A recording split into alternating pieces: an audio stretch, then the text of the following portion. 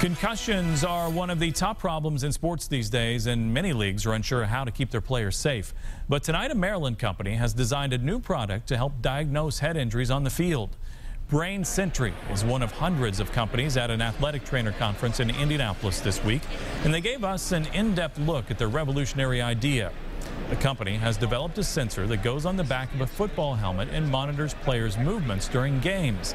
If a player takes a hard blow, a red light on the helmet goes off, alerting officials that the player may need to be checked out. It also is being used as a training tool to prevent concussions before they even happen. They're also using it now as a coaching tool and a training tool.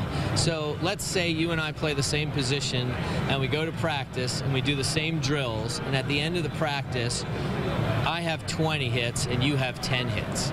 You say, well, why does Neil have 20 hits and he only has 10?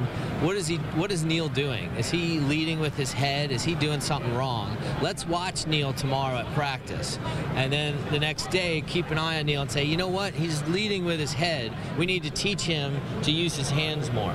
So they're helping minimize head impacts and help minimize concussions. Very interesting. Brain Sentry is rolling out the sensors for younger players, but the company already has deals with the Arena Football League and major universities like LSU.